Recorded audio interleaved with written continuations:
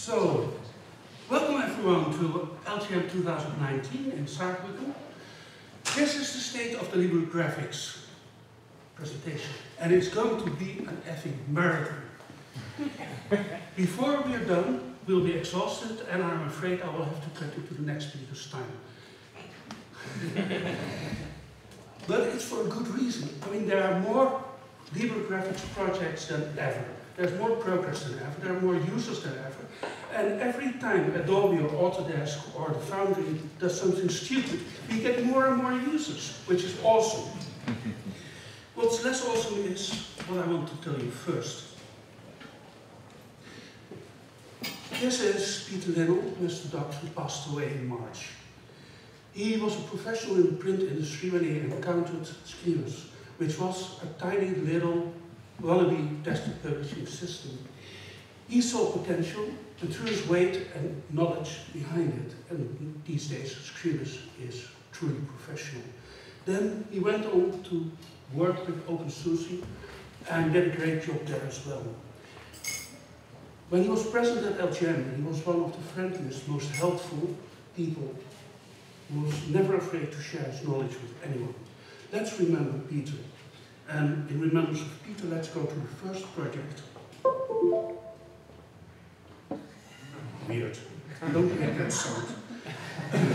The first project, Screamers. Like I said, Screamers is a full-featured professional desktop publishing application. This year there was a stable release. It didn't have a lot of new features, but it improved fall detection on Windows. And it fixed some bugs with GhostScript. The development branch is a lot more interesting. After a couple of years of problems, these days the scripting module is getting really interesting. And they're also cleaning up the code base and making it easier to maintain. And really important, there are now Screamers app images automatically created, so everyone can test these new features. App images are awesome. I love them. Second layout application is Layout. Layout is much more an application for experimenting with layout things. Doing fun and weird stuff, like generating a physical flipbook from an animated GIF. You can create content in Layout using a node-based editor. The node-based editor these days uses Gaggle, and pretty soon it will also support Gimmick. There will be a layout workshop at Comic Book Workflow workshop on Saturday, which should be really interesting. I've been ordering the projects by type, perhaps not always completely successfully, but from layout applications we go to custom editors. And the first one of those is GIMP. At last year at LGM, GIMP released their 2.10 version, which was a great event. And after 2.10, they decided to shorten their release cycles and add new features in every release, which means that GIMP's releases are much more interesting than they used to be, much closer to each other, and that developing on GIMP is getting much more interesting, which is awesome. They're now working towards GIMP 3.0, which means a port to GTK 3. And that looks like it's a huge effort. I've been attending the Inkscape Hackfest. Inkscape is also porting to GTK 3, and the amount of work I saw coming from that is enormous. From GIMP we go to my own project, Krita. We released 2 major versions this year. The latest release was yesterday. We now got 4 full-time developers, thanks to income from the Windows Store and Steam, and all the donations we are getting, which means we can develop much faster. Krita got an absolute world first this year. Unfortunately, it's a Windows-only world first, because Linux graphics drivers are not up to real HDR support yet. Real HDR support means you can have a range from 0 to 1000 nits and get a huge amount of contrast, much better colors. And there's no painting application, commercial, open source, free software, whatever, that supports this yet, except for Krita. So what we are going to do next, that's fixing bugs. We've been hard at it already for the 4.2 release. and for the 3 in September, October should be really stable. That's what we did our fundraiser last year for.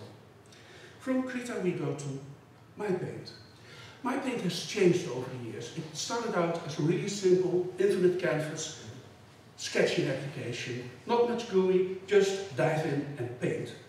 Then, for a period, it started getting lots and lots of UI and started looking like any other painting application. These days, interesting stuff is happening. Brian Dietler has been focusing on emulating paint media, putting, as he says, the paint back into MyPaint. Die daarbij kan niet geëffend worden. That's probably a USB stick problem. Come on.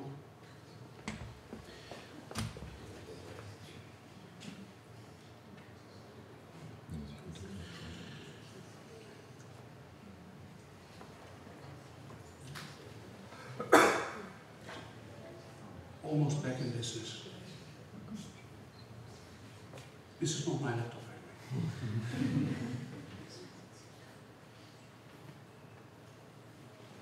Back to full screen. Back to my paint. Right. So, what Brian is working on is something that's really quite interesting. It's trying to make a computer emulate real paint mixing, which is quite difficult. It involves a lot of mathematics, a lot of memory usage. So it works nicely, the feel is good. The compatibility with traditional pixel buffers is not there yet. And there are quite a few performance problems, but still pretty good results. I think right now it's the only application that actually does this. Brian is also working on other interesting things like getting the feel of a realistic canvas, which he does through bump mapping. One problem is he is on his own, and that means that he could really use some more help. It's a lot of work, this stuff. From MyPaint we go to something that got resurrected a couple of years ago after a long dormant period. That's DrawPile. DrawPile is an application that allows collaborative painting on images and animations, which means that people all over the net can work together and paint on the same painting. They've been releasing version 2.1 earlier this year, and now they're working. Come on.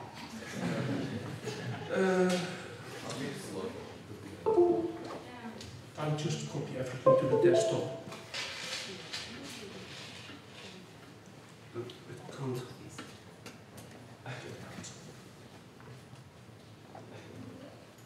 Makes it easier to find the way as well. Now I got your computer. You can't cheat me again.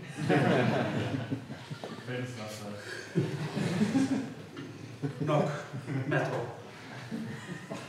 So, DrawPile now supports OpenRaster, which is one of the standard file formats for interchange that we developed here at LGM. They're working on much better performance, especially networking performance, adding layer groups, and MyPaint brushes. PhotoFlare is a newcomer, at least relatively. It's a cross-platform image editor built around graphics magic, which means it uses graphics magic for import-export filters. It started out as a C++ port of a Delphi-based Windows application. Last year, they set up a release system, which means it's much easier to get their work out to users. They're creating automatic app image builds, and they're also in Ubuntu and Debian repositories. And in the future, they want to introduce support for layers and MyPaint brushes. From raster editors to raster libraries. Well, XF2 is not really a raster image library, but it's closely connected. It's a library that allows you to work with metadata, like EXIF, IPTC, or XMP. It's really widely used. I don't know of any program that supports metadata that doesn't use EXIF2. Krita uses it as well. It's got a long history. It's very dependable. And the community is growing steadily, which is pretty good news for such an essential library. In the future, they will work on restructuring the library internally and getting rid of deprecated C++ features, which will also help applications using EXIF2 a lot, because we would get rid of all those warnings as well. Gaggle. Gaggle and Babel are libraries for manipulating high-bit data pixel buffers. It's, among other applications, the core for GIMP 2.10. Space Invasion is the name of the project that's currently taking most effort. It's support for code spaces other than RGB. This means that CMYK is coming, also to GIMP. And Gaggle is getting its own UI application again to help developing the library and experimenting. See you at Oyvind Glas talk here in this room at around 10:50. Gimmick. Gimmick is a hugely versatile framework for image processing. It's basically a research project that suddenly turned out to be very useful. There are Gimmick-based plugins for applications like GIMP or Krita or Paint.net. There's a standalone application, a web version, where you can just do the weirder things. There are now more than 500 filters in Gimmick, and let's look at two new ones that are pretty impressive. So you take a flat colored image, and Gimmick will make it sort of 3D. Or you take two images, one you call the style template, the other is the image you want to change, and it will make the image, remake the image in the style of the style template. From here to 3D, Blender. Do I need to tell anyone what Blender is? Well, Blender is the free and open source 3D creation suite. It's got the entire 3D pipeline covered, from modeling, rigging, animation, simulation, rendering, compositing, motion tracking. There's even a 2D animation module in there these days. Coming in July is Blender 2.80, the most anticipated Blender release ever. It's huge. The new viewport, the grease pencil, the workflow, the new UI. It's going to really shake up the industry. Compared to that, Dust 3D is much more specialized. It's a 3D modeling application with an emphasis on getting quick results. It automatically generates a mesh from what you draw.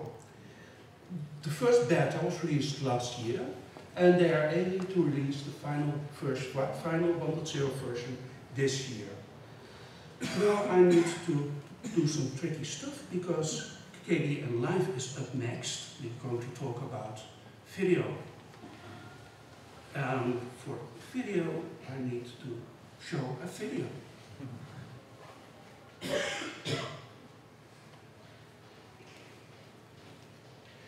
KDE Live had a huge and important release this year. They put 3 years of work in the current release, completely rewritten timeline.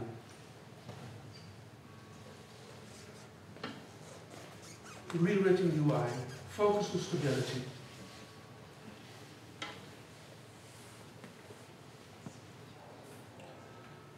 And that will be the focus for next year as well. Let me.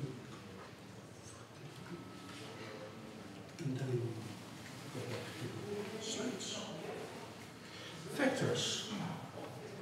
Let's got another video. That's got the Inkscape video. I got that one yesterday. Let's put sound, the word.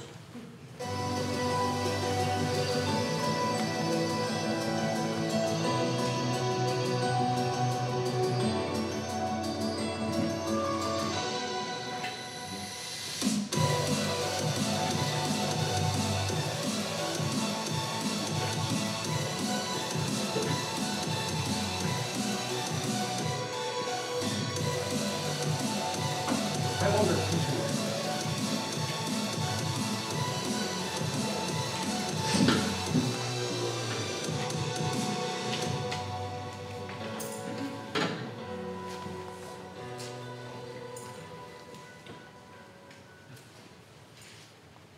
nice and short and worth checking out. Another vector application is the ST1 project. SK1 2.0 is a cross-platform vector-based illustration program written in Python. The developers of SK1 used to have two main projects, SK1 and Uniconverter. Uniconverter is an application that would convert from one vector format to another. For 2.0, they decided to make Uniconverter part of their SK1 project, meaning it's no longer a standalone application other projects can use. They will explain, there's a talk about the concepts at this LGM, I saw it announced, and they're expecting to get their first really stable release out this summer. SK1 is a project that has quite a long history already. The next project is completely new. It's called Omfrit.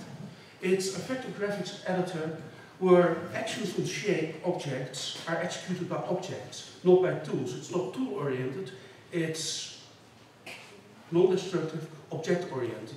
It's much more technical than Inkscape. The concept was inspired by Cinema 4D mainly, but it's entirely in 2D. You can do weird stuff like add a clone object to your object and the clone object will clone your first object and place them, and then you can change the parameters of the clone object and your image will change completely. There is a talk about Omfrit on Friday. It's currently developed by only one person and he would love collaborators. It's already got quite a few features. Then we go to BirdFont. BirdFont is a bit of an old bird here. It's actually an open core application. It's a TrueType font editor, and there are paid versions that have more features, like support for OTF fonts. It's considered by its developers to be almost complete, but they did add a few features like better TTF parsing, support for Unicode 12, and an HTML preview template so you can see your font in context. Then let's go to Shotcut. I accidentally did KDN Live too early. Shotcut is just like KDN Live, a free and open source cross-platform video editor that uses the MLT framework. The difference between this and KDN Live is that the Shotcut developers are also the MLT developers. They released their version 1904 in April. This also represents 3 years of work. It's got a large team, it's got a large user base, but the main activity is just the two MLT developers. The team really needs to grow. They added a couple of really cool features over the past year, among others keyframes, but also using Qt WebKit to create subtitles and effects in HTML. These were video editor application projects. Morefna is a project that creates videos, but while they're creating videos, they are working on a bunch of animation applications like Syndic, OpenTunes, Papagayo, RenderChain. Papagayo is for lip syncing, RenderChain is for rendering whatever you create. They actually imported Krita's assistant tool into OpenTunes. It's not accepted by the official OpenTunes project yet, but they've got their own builds. The team works on an open source anime series called Morefna, which is based on a traditional Russian fairy tale called Maria Morefna. But the animated series sets the events in the future sci-fi environment. The new episode, which will be released today, will be shown at LGM as part of Film Needs Free Software. That's on June 1st. Now we've got a funny little project. It's really distinct and individual. It's also video. It's called Gloss Before, and the translation given by the author is The Glass Eater. It's a stop motion feature. It's done entirely using open and free software. The images are captured by hand and then put into OpenTunes, and Blender is used for compositing art, for adding the soundtrack. And I've got a little teaser video for you. Go on. I can double click if I want to. Quick time play. It's media play. Let's try that.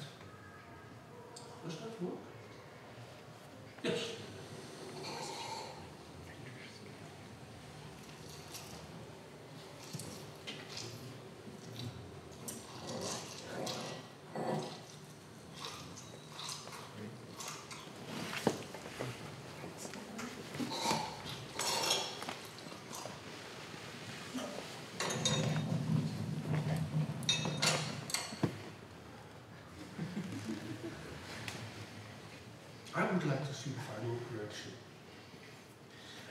From there we go to raw editors. Darktable. Darktable is a high precision raw converter and digital image manager. It's by now 10 years old, so it's a proven project. And because it's now 10 years old, the team has promised to provide cake to us.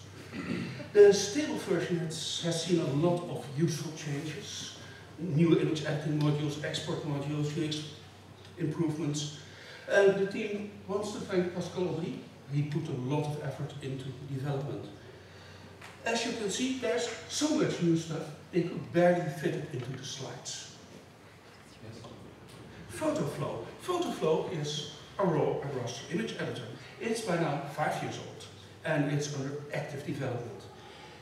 What's really cool about this is that it's getting advanced color management. It supports the open color library, which means that it can do a lot with HDR images.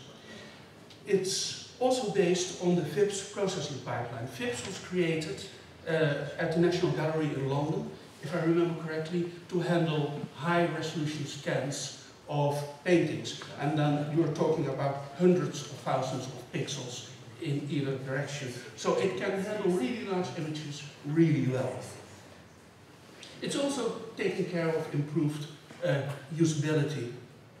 And like every actively developed project, too many fixes to mention. Then we get to Filmulator. Filmulator is a raw image developer application. With a twist, it tries to emulate the way you would develop film, except on a computer. An interesting part of this is that at one point, Libre had lots of demotion packs, and they removed that from their distribution. So Filmulator has created a new library called LibRT that uses the algorithms from the raw therapy application. The library makes it possible to share new raw development algorithms with other applications. Code reuse is good. So what's next for them? They want to add better library management to the application, but LibRT is what's really interesting right now. And at this LGM there's a meeting on Friday where we can all discuss what direction this project should take and how we should continue with it.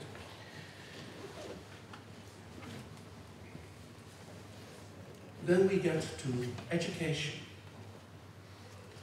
Floss Manuals Francophone. It's a project that collaboratively creates manuals for free and Libre software in French. They're creating books like Blender for video editing. 9 people with a widely varying experience of Blender got together and wrote a whole book in 5 days. They also created a bunch of videos. Cédric Cheny, he wrote a new book about Scribus for beginners, while Elisa de Castro-Guerra, she wrote a book about Inkscape for beginners. They've also helped Sébastien Asch in writing a book about writing books for school. And they're helping the English language Floss Manuals website by hosting them on their infrastructure. And they're getting their books actually into libraries and universities, so people will encounter free software, because that's often a huge problem in education. How do you make your students encounter free software and learn about how that gives them freedom of expression, freedom with their tools? AFGRAL, Association Francophone des Graphistes Libre, is an association whose goal is to promote the use of free graphic software for professionals. AFGRAL organizes workshops and events, also the Open Video Game Award. If you make a game with Blender and Godot and other free software, you can submit your entry for the contest. And last year there were 4 submissions. The winner was a game called Unhack Night, which you can download from afgral.org. Active Design is an art school in France that mostly retrains adults who are looking for a different kind of job.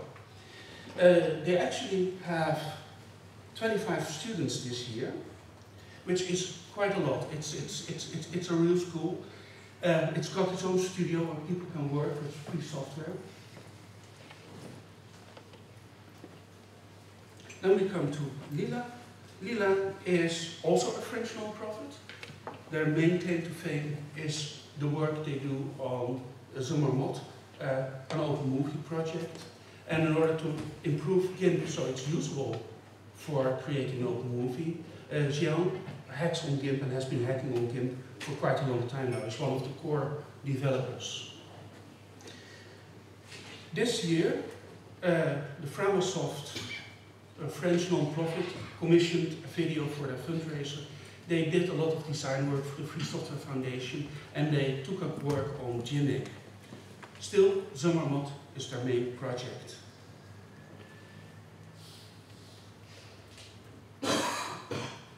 Coming to Pixels.us, we are going from France to the US. It's a website where you can get tutorials and workflows for working with photographs, raw images. The focus really is on photography, and they promote the use of free software projects everywhere.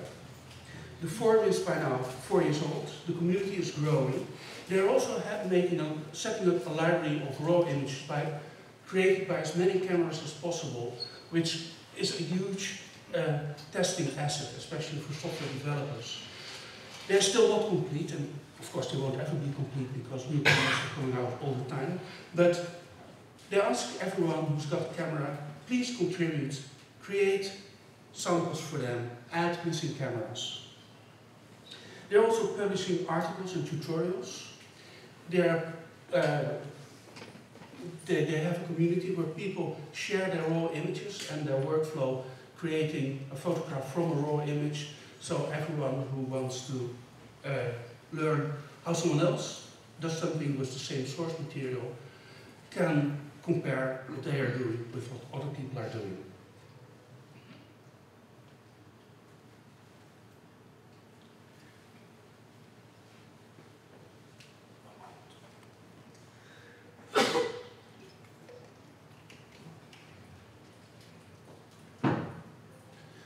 Also present here at LGM is Upstage. Upstage does cyber forums. At first I thought it was a spelling error, but it means they do interactive art performances on the internet. The project has been around for 15 years, but the software was falling behind the times. The features, they couldn't keep up with the features of other platforms, so they decided in 2018 to begin a complete rewrite of their software. This video is still using the old Upstage platform. It's called Letters to the Earth. For the rewrite, they would love to have help with programming. The impression they are giving me is that they are still looking for what they exactly want to do and want to have. So if you want to have a say in what's going on on this platform, this is the time to join. Praxis Live has been around for quite a long time as well. It's a hybrid visual live program, IDE and runtime, and that's a mouthful. It sort of is like Smalltalk, sort of like Erlang, sort of like Extempore, but all done in Java. It uses the processing library, a GStreamer, and lots of custom graphics to create beautiful art that you would show off live. The latest release was done shortly after last year's LGM, and it's got a huge amount of improvements. It was also relicensed to the lesser GNU public license. So people creating a project could package the code with the project without having to worry about the license. Then they were sponsored to get the Java bindings for JStreamer in a good shape and had their first stable release. This was the last project. I hope I didn't speak too fast because I wasn't sure I would get through this in time, but I see I did. One thing I wanted to add is that being here at Libre Graphics meeting means that what we are doing is we are creating tools that allow people to tell their stories. Telling stories is what human beings do, what makes us different. These days, you can't tell a story to an audience that you cannot reach. Audiences want to have electronic, digital stories. That's what they're used to. So what we are doing is giving people the tools to tell their stories in the world, and that's really important. That's why I'm here. Thank you.